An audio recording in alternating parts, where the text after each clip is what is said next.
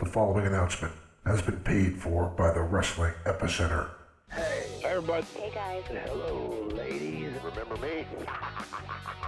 Let me talk to you, dummies. It's now time. It's beer time. TikTok. It's showtime. For the longest running wrestling talk show in history. We are huge. It's gonna be cool. You're where it's at. You're smart like me. Tune in each and every week. And you better keep listening, or I'll come out of your computer and turn it on for you. or else I'm gonna kick your stinking teeth in. We've been known by a few names. The needs of the many far outweigh the needs of the few. The interactive interview. Interactive interview. Oh, yeah. Interactive interview. The interactive interview. Interactive interview. The interactive interview. Interactive wrestling radio. Interactive Wrestling Radio. Interactive Wrestling Radio. Interactive Radio. Interactive Wrestling Radio. Interactive Wrestling Radio. The Blaze. Blaze, 1260 AM. The Blaze. The Blaze. Blaze. The Blaze Rock. And a lot of other names. Weekend Warrior of Wrestling. The Pile Driver. The Ever Wrestling Center. 3 Count Wrestling. The Hours Lab. But it's all one show. The Wrestling Epicenter. Wrestling Epicenter. The Wrestling Epicenter. The Epicenter. Wrestling Epicenter, dude. The Wrestling Epicenter. Don't get off. And your host from day one, By ignorance or arrogance. James Walsh. Wake up, sleepyheads. I could care less. It all starts What a rush. Oh, Boomer Sooner. Thank you very much. I got 2 words for you. Thumbs down. Breaking necks and cashing checks. Burn. I've heard a lot about you guys. Check it out. Get out of my face. You win! But I'm desperately out of time. So what you gonna do when Plays-A-Mania runs wild on you? now.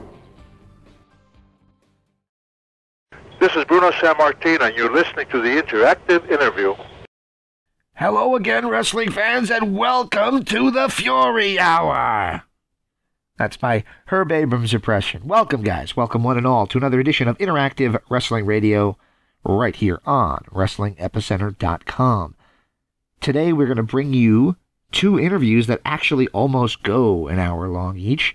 As a result, I'm putting them up separately. Sometimes lately, I've been pairing them together if they've been likewise, like-minded interviews, and putting them in one long episode. I'm going to split these into 2, and here's why.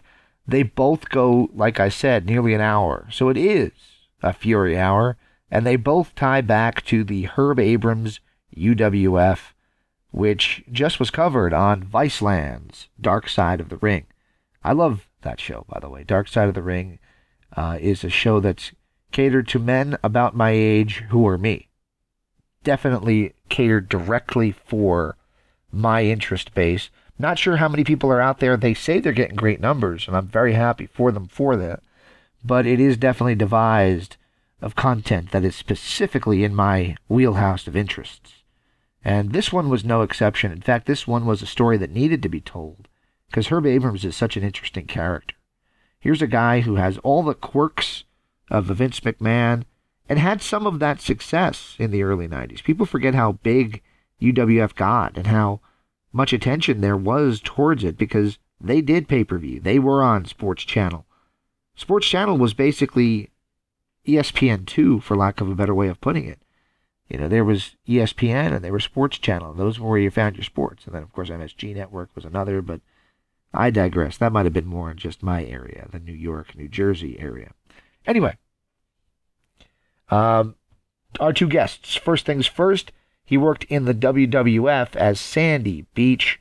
He was in the movie No Holds Barred, in the UWF, and in the WWF as well. He was our guest of this week. Sonny Beach joins us, one half of Wet n' Wild with Stevie Ray. Not Suckers Gots to Know Stevie Ray, but Stevie Ray, the Wild Thing.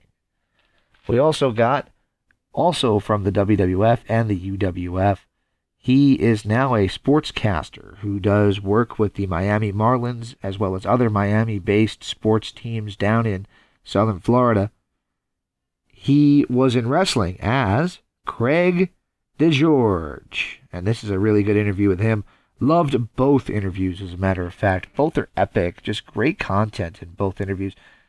I think you guys are going to enjoy it. So whichever one you're tuning into here at the Wrestling Epicenter, I hope you enjoy. I invite you to check out our store, WrestlingEpicenter.com/Zen. Namaste, everybody. That's just the name of the program we're using. That's why it's Zen. So click the store button on WrestlingEpicenter.com and you will be whisked away to our WrestlingEpicenter.com online merchandise store with a lot of great DVDs, action figures, t-shirts, and more. Check it out at WrestlingEpicenter.com/Zen or just click that store button on WrestlingEpicenter.com. I want to apologize, by the way, guys, for two different things. First, on the Sunny Beach episode, you might notice that I sound like I'm on the phone as well. That's because our audio equipment was not working. And the second thing is, I got the name wrong.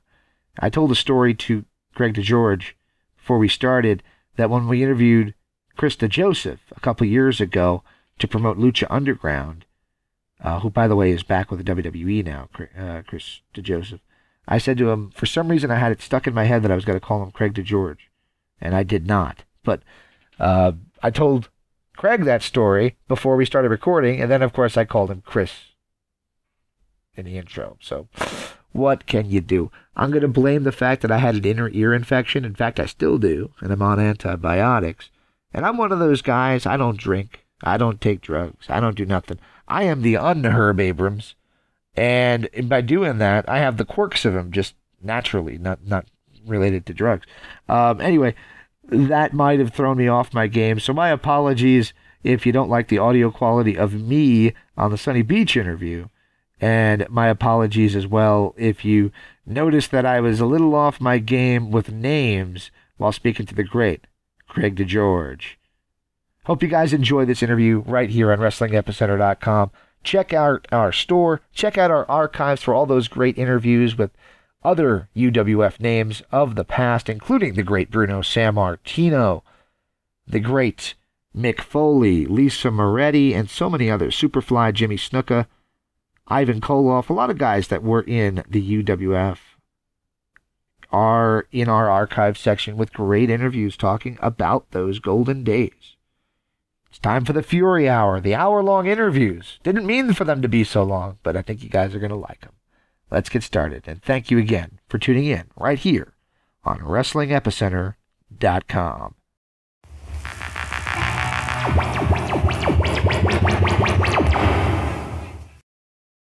Hi, gang. This is Mean Gene Okerlund from World Wrestling Entertainment, reminding you you're where it's at with the interactive interview right here online. Welcome back to the Wrestling Epicenter. On the Newsmaker line with us right now is a gentleman I've wanted to have on for quite some time, and his name kind of came up because his voice was all over Viceland's Dark Side of the Ring last week, even though he wasn't interviewed for it. I am speaking of the former WWF and UWF announcer, Mr. I'm sorry, see, it got stuck in my head. Craig DeJoseph. How you doing today, sir? Well, James, you're off to a rough start. You missed my first and last name. But other than that, it's great to be with. No wonder why I've been eluding you. That's exactly right. I told you the story. I forget quickly. Exactly. Off air, I told you the story about when I had Chris DeJoseph, who writes WWE TV. Yeah. So there you go. That's if anybody's listening and wondering why, that's why I did that. But anyway, yeah, that's a question. Does anyone listen? That's a good question. That's what I wanted. No, I'm just kidding. What's up? We do okay. So, anyway, Dark Side of the Ring was last week. They talked about your former employer, Herb Abrams. I wanted to start out by saying, what did you think of what they did on Viceland last week? You know, I somehow my TiVo, and I've been taping it, I did not see the show. I'm dying to see it because I got to work with Herb very closely. I did not all, but I would say most of the UWF. I think Herb did a few of them himself. He did the play-by-play, but he was kind of running around, very, very active. He was one of the most bizarre people I've ever worked with, but I did like him. He was a likable guy. He even tried to pull off a pay-per-view show we did in, I think it was Bradenton or somewhere on the west coast of Florida called Beach Brawl. Right. I'm not sure if we had even more viewers than you have listeners right here, James. I don't know what the numbers were, but we had a lot of fun with it. other than the fact that the Boogie Woogie Man kissed me in the middle of the show. He just came over. He was gross. He was 140 pounds with tattoos. He just came over and planted a kiss. I went, ah! Which my wife got a kick of at the time when it aired. Well, there might have been a time in the 70s that that the handsome Jimmy Valiant would have been a big thing to. Oh, it was gross. Yeah. Oh, there you go. So I would have thought you would have been the perfect person to have on to talk about this for Viceland. Why were you not contacted? Any ideas? Well, I'm sorry, one more time? I would have thought you would have been the perfect person to come on to talk about this because of your ability to verbalize and express your views on these things. Were you contacted to be part of the Viceland documentary at all? No, actually I wasn't. And, I was involved with a lot of these topics, at least in my era when I was at the WWF, and then I did the UWF, which was a national show. It was on Sports Channel America. Right. Herb was basically a great wrestling fan, and he was so much of a fan, a mark, if you will, that he had money, that he was able to gather all these pretty big names. Lou Albano was on. I did the show with Bruno Sammartino. That's right. I did it across the street from Madison Square Garden at the Penn Plaza, if I recall, in the city. And it was kind of a big card, some big names, a small ballroom type atmosphere, but it was fun. And he was really a unique guy to work with. Absolutely. And I'll ask you a few questions. You already talked about the pay-per-view, but I wanted to talk about your experience. You said Herb Abrams is a big wrestling fan. How did you get involved in our crazy wrestling industry? Oh, that's a good question. So I go back to, and I always tell my kids and other people this about getting an internship, doing something for free that you really like doing, because you never know how it's going to pay off. And for me, it was a meeting with Bruce Beck, who's a well-known sportscaster in New York at WNBC, and it used to be at MSG. I met Bruce at a Rutgers-Syracuse football game when I went to college at Syracuse.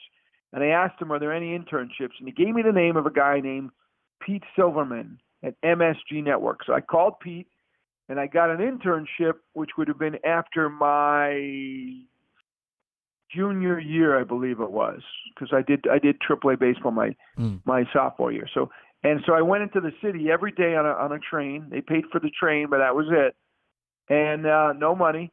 I went to the Garden, basically a 9 to 5, and there wasn't a lot going on. They didn't have the Yankees then. I remember, believe it or not, I would go to the library, big library in New York City Library, and copy microfiche articles of old Ranger games and whatever you could do. But when you're there every day, you make an impression on people. And a long story short is one of the guys was named Phil Harmon, executive vice president. And, he gets to see you every day, coming in with a good attitude and excited. And he went to work for Vince McMahon. And we kept in touch. And my first job, I was in West Virginia. I was a sports director in a little old market, middle of nowhere, Oak Hill, West Virginia. I get a call from Phil Harmon. Hey, would you like to work in the WWF? And I'm like, whoa, national TV. So I went up for an interview, and I got the job. Absolutely. And I've done a lot of interviews with announcers who have their name changed. I don't know, maybe to protect the innocent. I'm not sure. But why did they change your name to Craig DeJoseph? Good story. My real name is Craig Minervini. That's the name I go by. I should have kept it probably a different name. I did use a different name in college, Craig Roberts, because my middle name is Robert. And that had a better flow to it. But basically, McMahon didn't like the Italian-sounding name. It was more of in vogue those days. People changed their names, shortened their names, made it a little easier. The thing for me was I never got wind of that in an interview or anywhere. And I was at the Sun Dome on the campus of the University of South Florida.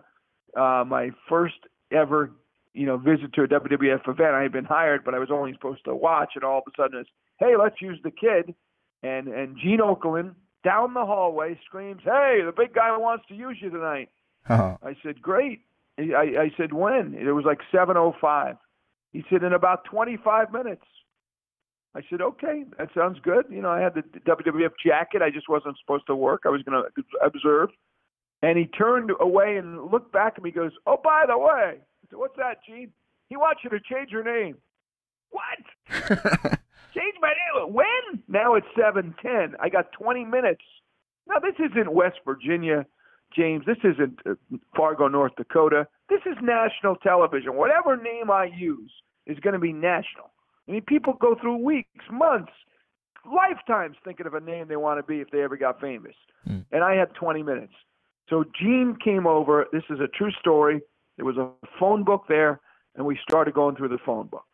You know, and this name, Craig Luna, was a name I remember. Gene said, "What do you think about Luna?" No.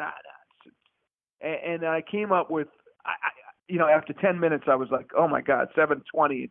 I'm doing my first TV thing, which is supposed to be the stress, right? And I got to come up with a name, and I thought of my mother's maiden name came to me.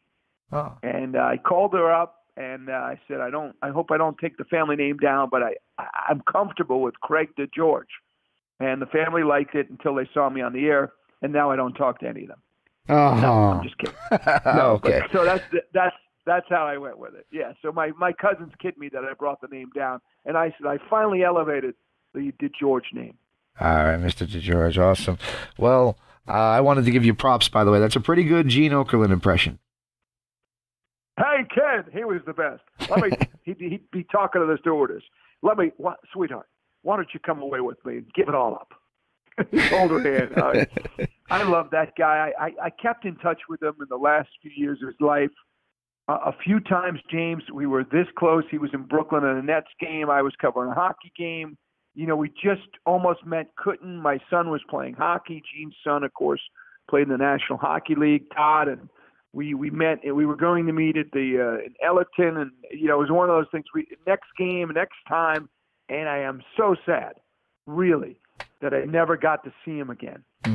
It'd been too long, and he was a mentor and just a wonderful, not only the greatest broadcaster to me in the WWF ever that didn't do play-by-play, not though in wrestling, for that matter. The best interviewer ever. Nobody can come close. Nope. But a great mentor and just a nice man.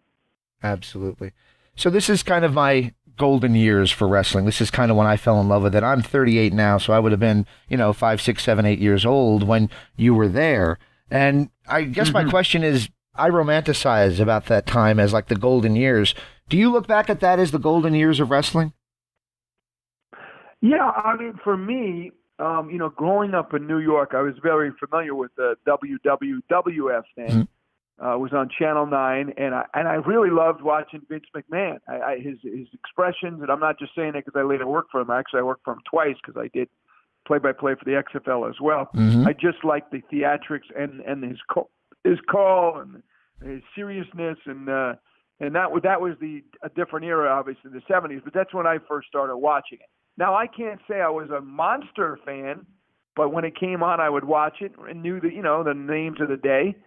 And so this thing that came at me in the 80s was unfamiliar to me. I didn't know much beyond Hulk Hogan and Randy Macho Man Savage. Right. But they were hiring me, and I really do think this, James. I think they wanted a local, more of a sports guy, more of a guy who was a meat and potatoes sports guy, right, rather than a screaming wrestling guy or a fan. So I had brought a different approach to it. I think maybe more smooth. That was my style. Whatever. I was a young sportscaster growing, but I would approach sports. Look, I'm telling you, I've been in every sporting event you can imagine. I've covered everything, and fortunately in my career. And I will put up Hulk Hogan coming into the ring in a packed house with I'm a Real American playing. That moment, that excitement, the crowd, with any moment I've ever been around. And I'm not talking about WrestleMania 3. I'm talking about Thursday night at the Buffalo Auditorium or in the Kiel Center in St. Louis or in Paducah, Kentucky, wherever you were. When he came in the ring with that music and I'm on that stage either bringing him up for an interview or watching his match, as exciting as anything. So I really, it was a thrill. It was the glory days. I didn't realize it then. I knew it was hot. It was on all the markets. It had a tremendous, following and also just the recognition I was getting, even having not been on the air at all, was shocking to me because I'd just been on a week or two and people already knew my name. Awesome. Yeah, that's incredible. And you mentioned Hulk Hogan, and I mentioned to you on Twitter, I was going to ask you this question. I bought this tape, Hulkamania 3, and it features you with a sit-down interview with Hulk, who seems unbelievably detached in the interview. I don't know why, but he just seemed like he was generally in a bad mood. Do you have any memories of that? Was he in a bad mood? I don't remember the bad mood. Mm-hmm. I do remember the interview. We went out on, if this is the one we're talking about. The boat, yep. We didn't talk previously. We're on a boat in the Long Island Sound. I think we took it out of Connecticut because that's where the WWF headquarters were. And here's what I remember. It was not a big boat, so almost like a racing or speed type boat with like a front bucket seat and then that little back seat, which was typical of kind of cars then. It went all the way across. They weren't separate. Here's what I remember about it. I'm sitting next to Hogan with our, if you could picture this, we're sort of on the top of the boat with our feet on the seat of the boat in the back row to give the cameraman some room to shoot the interview. I'm on his left, he's on my right. Before we shoot the interview, he goes, now Hulk is what, 6'6"? Yeah, well, they said 6'8", but I think legit he's 6'5", 6'6", yes. He was 6'6", 6'5", 300. I'm 5'10", 170 probably at the time. Maybe 180. No, probably 170. Well, anyway, he says to me, hey, brother, would you mind sitting down on the seat? And I'm looking at him like, what? Could you? So he, yeah, I guess so. So instead of sitting, now he's already 8'10", he's a foot taller than me. I've got to sit below the seat awkwardly. You never would do this, right? Right. Now I'm 4 feet lower than him, probably looking up at it. Very awkward. It was almost like Vince's thing when Andre the Giant came in. Those cameras were put on the bottom of the floor to shoot up, make him look like he was 30 feet tall. Right. And I think that's what Hogan had in mind, to make him so. It was an awkward angle, to say the least. I don't remember him being upset. It was kind of a neat thing for me to have Hogan one-on-one on this interview that lived forever on what we call those Coliseum videotapes. Absolutely. I just remember they cut in close. Like the interview started, it was like a real tight shot of your face. And I thought, this is kind of strange. And then they zoom out and there's Hulk. I have a picture in my office, James, of that moment. And it's funny when I look at it. I keep looking at me sitting down and looking up at him, 5 feet high, like on the king's throne. All right. So the purpose of having you on was to talk a little bit about that UWF run. And how different was it working for Abrams UWF than Vince McMahon's WWF? Well, it's completely different. One was the hottest thing going, one of the biggest shows, if not the biggest show in syndicated television in the country. And I only had let's face it, I had a small role in that, but it was fun to be around it. I was Gene Okerlund's basically backup, but I got to do the biggest events other than main event that he did, which was the NBC show, and I would do the interviews with the wrestlers, sometimes 100, 120 a day. We would go to certain cities on a dark match where we just do those interviews, which were at the time custom made for the show. And I was in on everything. So that was a cool job for me, even though Gene was the man, right? He was the master, but the number two banana, me, certainly didn't get a lack of airtime. I was all over the place, everywhere. So that was great. Now, I went to the UWF. I had a little bit of a name, obviously, in wrestling. So when I left the WWF, I would get these calls. I did some of these wrestling shows back to Japan. I would go over with Oliver Humperdinck in Tampa and voice these shows for Hiro Matsuda, who would bring over these shows that I think they were like Mexico versus Japan. I remember there was a Corona logo, not coronavirus, but Corona beer logo in the middle of the ring, and Jushin Thunder Liger was one of the wrestlers. So anyway, I got a call. I don't remember from who. It might have been a guy named Brian Ricco, who I got to know a little bit in New York, and asked me to do it, and maybe probably from some WWF contacts. And, it was a small venue, but I knew a lot of the people because many of them, I think you had Sonny Beach. Is he on your show or coming on your show? He was just on yesterday, as a matter of fact. Yes, sir. He was on yesterday, right? Well, he was in there. And a bunch of guys, I knew almost all of them because they were all pretty big names. He didn't go for these, who's that guy? Right. He had every guy virtually right out of their WWF days, and it was What year was that, would you say? 90, 91, around there? Well, I'm an encyclopedia. It was October 1st, 1990 that it first aired. Okay, that's what I figured. Okay, so it was right after these guys had WWF exposure, and that's why I probably was able to get it on national TV, Sports Channel America. And, I worked with Lou Albano, who I did not know from the WWF. He had left there before I got there.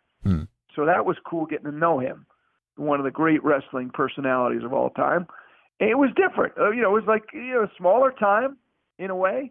But I was doing play-by-play on those shows, and it was fun. Believe me, I look forward every time to fly in. I'm from New York. To fly up back to New York.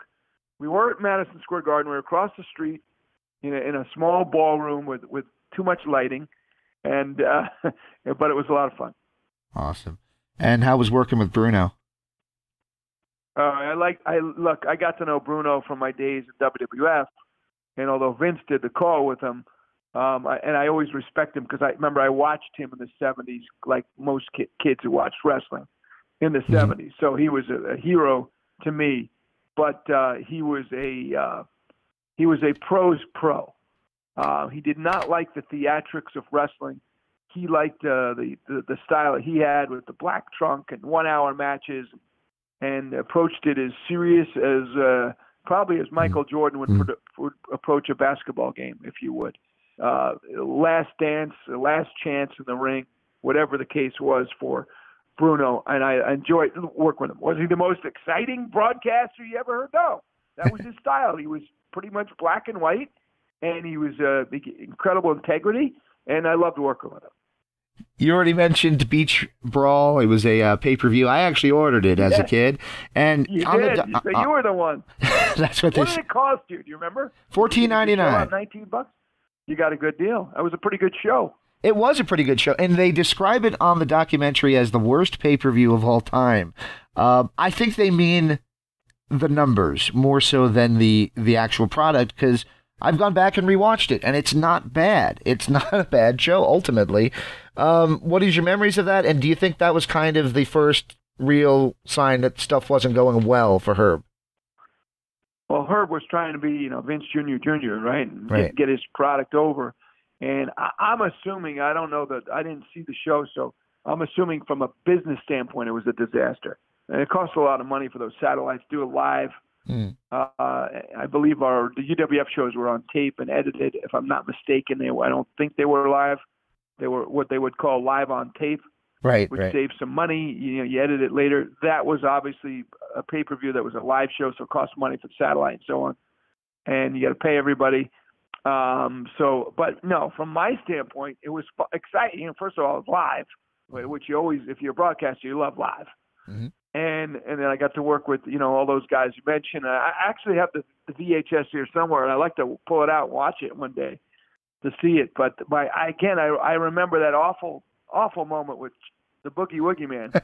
and other than that, and that was, there's nothing scripted about that. He just came over. And I don't know why he bothered me, but but it was a fun show, as I recall. I can't even tell you what happened in the actual matches. I don't remember it. I have to look back at it, but I know I had fun doing it. I think I had a tuxedo too, which was neat. Yeah, you did have a tux on. Right. All right. So 1992 hits, and it seems like those TV shows are harder to find on TV. They're on more sporadically. Sometimes they're repeats. Is this about when you ducked out and were no longer part of UWF in 1992? Yeah, is that when I'm sorry. Is that when you were kind of exited stage left? Yeah, basically. I don't remember the very end, and like I said, I didn't do every show, but I did most of them. And I do remember is I didn't get paid for the last show. Whenever that show was, I never got the check. I don't remember when did Herb pass away? 1996. Oh, it was a few years later. Yes, sir. 96. Yeah. So yeah, I think you kind of sensed though that the business was going down. Obviously, I didn't get paid the last show, so I wasn't going to go back unless I got paid. And it had its little run. I think it was a miraculous type run for a guy who was basically was he in the perfume or jewelry business or something, and clothing, to find himself clothing for large ladies. Yeah. Clothing, right. That's right. But I'll tell you one thing: you could not wear perfume around him. If you had perfume, forget it. There was no perfume. He was nuts. This guy. If you had perfume, forget it. You couldn't come within, no lady, nobody could come within 100 feet of him. And he was very particular. He would have been good today because the door handles had to be like brushed of his limo with a handkerchief before he hit the door handle. Oh. I remember he was very peculiar. But today he'd be a perfect coronavirus guy. Be very careful with the netting and the gloves. I mean, he was ahead of his time. But he was very, very, very unique man, no doubt about it, Herb Abrams. Very cool. So I did my research to find you many years ago when I pulled out an old tape and saw you, and I thought, I wonder whatever happened to him. And I found out that you are a very successful sportscaster. You've done Notre Dame football. You are currently with Miami Marlins. So I guess my question is, do you want to tell people that don't know where Craig DeGeorge went after wrestling? Yes, well, I didn't want to leave the WWF. It was a quick exit. I really enjoyed the job, and I got let go. I was actually kind of shocked because I thought they liked what I did. I know it was nothing personal with Vince. It would prove that and hire me for the XFL years later to do play-by-play. Went up there, met him again. Always enjoyed working for him. To me, he was like a tough coach, incredibly insightful, incredibly smart. And I really loved working with the guy, no matter where it was. For me to get to know him, a kid from Long Island who didn't think about getting into wrestling, but always wanted to be a sportscaster in the footsteps of Marv Albert. By the way, I was a finalist, James, in the Marv Albert sound-alike. Can I get a yes out of you, Fenna? Yes, and the foul, and Mike Fratello wants to talk it over. Awesome. Perfect. So that was me. So, to work for that closely with Vince, for Vince to know me, to have a relationship with him, and was super. But I didn't want to leave. I got let go. Things happened. New guy came in, that kind of thing. And so it was a great couple of years. I kept the doors open and ended up working for him later in life as well. But I moved on. I actually went back to, believe it or not, my brother owned a comedy club on Long Island that some famous comedians like Jerry Seinfeld and Eddie Murphy worked at and starred at before they were big names. I know them. I knew Eddie. I actually didn't know Jerry, but I knew Eddie. And to this day, he would know who I am. And a bunch of other comedians. Kevin James was a family friend. He opened up for my brother. And later my brother would open up for Kevin, and Kevin would get me in his movie. Here Comes the Boom. Here Comes the Boom. That's right. Which I'm a ring announcer. Thanks to our long relationship. I knew Kevin since he was in his early 20s. Rosie O'Donnell. I went to school with Rosie. Went to the junior prom with her sister. Would this have been started her comedy? Gilbert Gottfried? Would he have been around that same area, that same time? You know what? He may have come out there. I don't remember him coming out. Jay Leno was there. Jackie Mason from older, Rich Jenny, the older group of comedians that were then young comedians. Andrew Dice Clay was out there often. Bunch of Dennis Wolfberg, who was very big in his day. Ray Romano would come out there. And I didn't know all of them. I knew most of them because I worked there as so actually coming back from national TV, I was almost brought up some of the guys' jokes because I would be back to waitering and managing the comedy club in between jobs. I remember one of the comedians was, 1 minute he's going to dealing with Randy Macho Man Savage, the next minute he's dealing out cheese boards. Awesome. So I did that for a little bit, bought some time. I did enjoy. My mother worked in the office. My brothers were all there. It was a fun environment. We had just a good time there at the comedy club. And then I was sending my tapes out, and I wound up getting a job down in Florida, and I really never left. I worked for the ABC affiliate West Palm. I ended up going to Miami. My timing was great because it was the year of the Panthers, and I'm a huge hockey fan. I played hockey my whole life. Went to the Stanley Cup final. I got to cover them. I knew the sport backwards and forwards. I was a Ranger fan back in the early 70s and followed the sport. And then the next year, the Marlins won the World Series, and so I got to cover that. And then, of course, the Canes were national champions, Jimmy Johnson, Don Shula. It really was a good time to be down here. Pat Riley arrived, covered many of those. Knicks Heat rivalry. They can never get by Jordan, obviously. Nobody did. And then I went on to do some network stuff, as you mentioned, Notre Dame football. and the XFL, and then in the early 2000s, I moved over to the team side, and I worked for the Marlins and the Panthers. Really, since then, I had a little moment where I wasn't working for the Panthers, but I did both NHL and Major League Baseball, along with some other stuff on the side. Very cool. And working for the Marlins, they've done a few Legends nights, Legends of Wrestling nights, and has that been cool? Have you gotten a chance to meet some of your old buddies from the wrestling business with those nights? Yeah, I did. The one year that we did it, the first time they actually had the ring and they did a show, and so I did the play-by-play with a mic, with a PA type mic with Bret the Hitman Hart was on there, and I think maybe even Jimmy Hart or somebody else with us. I even brought up my old light blue Wrestling Challenge WWF jacket, which didn't fit, by the way, quite as well. As it did then. And in fact, Tom Kohler, one of our guys, got out and hit somebody with a chair. I think it was Goldberg or one of those guys. And I also remember Brutus Beefcake's wife getting into a tremendous argument with another lady of somebody. It was like a big, almost brawl at the park. That was not scripted. I was going to ask, was that for real or is that like a planned thing? That was not scripted. But yeah, those were fun nights. I saw the Beastie Boys later, but they didn't. They stopped doing the actual wrestling show, which I thought was cool after the game. But they still have the guys out there, and yeah, it's always a kick. All right. My kid loves Here Comes the Boom, by the way. So when I read that you were in it, I went back and rewatched, and yeah, that's really cool to see you in there. That's a great movie. One of the greatest things I've ever done from a fun standpoint. I got to work with Henry Winkler. Was that scene in Boston, and the script was. It's funny how it goes. The script was so short. I probably could have read it in 3 seconds. It was like a wrestler from Boston, record 0-0, Scott Voss. That was the script. That's it. So my brother, being in with Kevin James, I got like a kind of an in. So I asked my brother Richie, who's also in the movie, and there's been a lot of Sandler movies and Kevin's movies. He's a very funny stand-up comedian. Oh. Look him up Richie Minervini. And anyway, so I asked Richie, can I ad lib? Can I go longer on this? He said, do what you want, but they may tell you just to stick to the script. And so I said, all right. So I came up with this. I used to love this guy named Ed Darian. I'm a student of broadcasters, of PA announcers. I mean, I love it.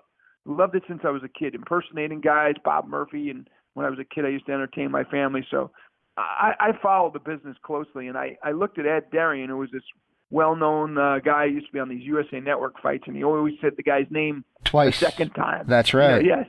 Yeah. This young, and everyone was a young man or fine gentleman. The guy just came out of Attica State Prison for 12 years. This fine young man hits the scales at an even 282 pounds. This young gentleman. So anyway, I took a little Ed Darian, and I stuck it in there, and I extended it as long as you possibly could. Instead of saying record 0-0, I said, this young man has a record of 0 victories.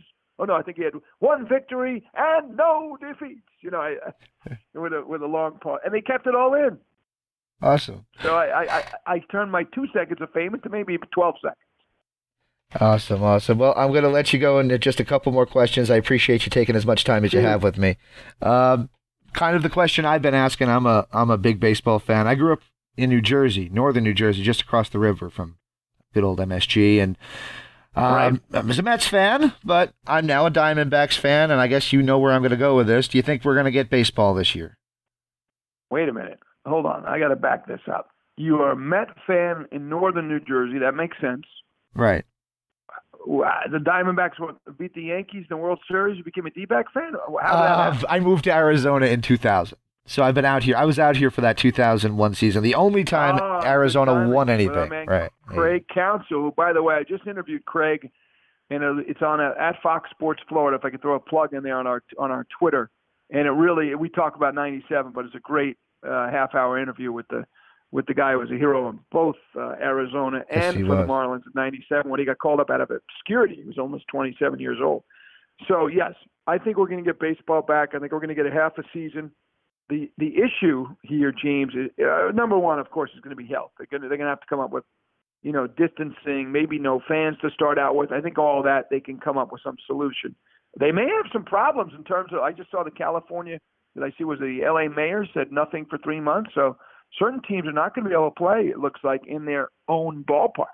Wow. So they got to work out those things. But let's put that aside. From a baseball standpoint, the big thing is going to be after they deal with the health is coming up with a way to pay the players where the players will agree to it.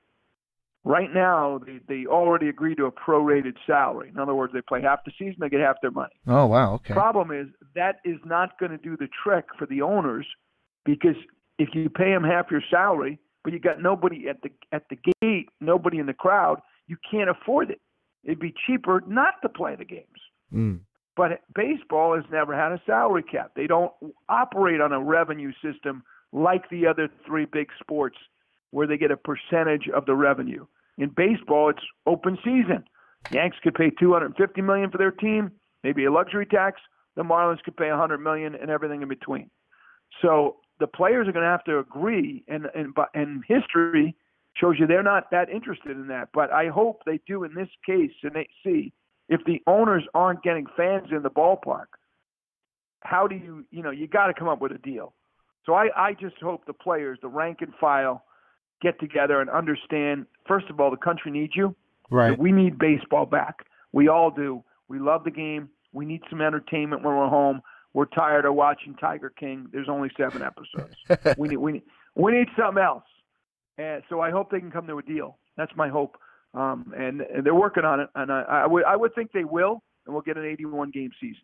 Sounds like fun. I'm looking forward to it. I've seen a lot of my buddies online saying they're watching empty arena Korean baseball. I'm thinking, as much as I miss baseball, I don't know if I can go that far. So, yeah, you know what's weird? Last night I've been flipping around. Have you watched any of the late night shows by chance? Yeah, I had one on last night, as a matter of fact. Yeah. Well, I happened to throw Jimmy Fallon on last night. Jimmy Fallon is talented. He's one of the better entertainers. He's a great dancer, a great skit guy.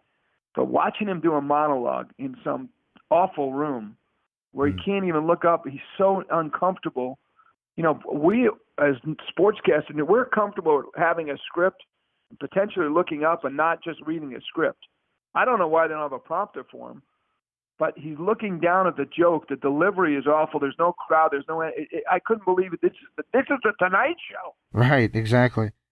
Are you kidding me? And we both deal in a sonic world, and I'm finding it very difficult to watch these shows when you have that awkward echo because people are in their kitchen or something. I'm thinking, go into a carpeted room. Right. Go into there's not as much echo if there's a carpeted room. I mean, how they didn't have a sound guy out there and go put those cushions that they do for sound studios and make it. This is the Tonight Show. This isn't the Craig Minervini podcast. Right. Or you're not expecting a network quality necessarily talent or sound or look, but I couldn't believe how amateurish it looked, like a college show. Now, obviously, look, it's tough on the comedian, without a crowd. I mean, we work in television, not knowing, it's always a weird thing, what the audience is feeling. You can guess, but you don't get it right back. Like my brother who does stand-up, he gets that right back. Right. If the joke bombs, he knows. But when you're in TV, you're doing what we're doing right now. We don't know what the audience is thinking. They may hate this interview. They may have turned it off. They may like it. Right. You don't find out until you get a letter or a note or a tweet. Hey, nice interview. So you're used to doing that. But for a comedian, dealing jokes and trying to deliver one-liners and not have it feedback, you can tell it's torture watching it. Awesome. Well, I'm going to let you get on with your day because I didn't mean to take you so long. Before I do, can I ask for one final favor from you? Absolutely. You probably know what I'm going to ask for. Do you mind if I ask for a drop? Of course. This is Craig DeGeorge, and you are listening to the Wrestling Epicenter. No, I meant I mind if you ask for a drop. Oh. No, I'm just kidding. I don't think anybody's ever told me. Yeah, nobody's ever said no to me before yet. I had to go for the joke. I like to go for the joke. I grew up in a comedy family, around the comedy club. I like the humor. All right, give me that again because you're just telling me that. It's the what? Wrestling Epicenter. And you're okay. Okay. Not your name, just the Wrestling Epicenter. Just the Wrestling Epicenter, yes, sir. All right. 3, 2, 1. Hi, everybody. This is Craig DeGeorge, formerly of the WWF and the UWF, and you're listening to the Wrestling Epicenter. What a show. Perfect, man. I thank you so much for your time. I do apologize for going a little long with you, but I do love that you gave me so much time. That's really incredible. Hey, it was my long answers, not your questions. I enjoyed the interview, and that's anytime I enjoy an interview, I like talking wrestling. And with a guy who's prepared, it's always a lot of fun. Thanks. Thank you. You take care. Thank you so much, and I'll send you a tweet and a Facebook message as soon as I get it up online. Yeah, put it out, and I'll retweet the interview if you want as well. Direct people. The preceding announcement was paid for by the Wrestling Epicenter. I'm listening, and if you like what you heard, I'm glad. If you didn't like what you heard, well, go fuck yourself. Most people don't hung up on me. We had a lovely conversation. What a show. Oh, mercy, Daddy. On your radio dial. Don't hang up. Bye-bye.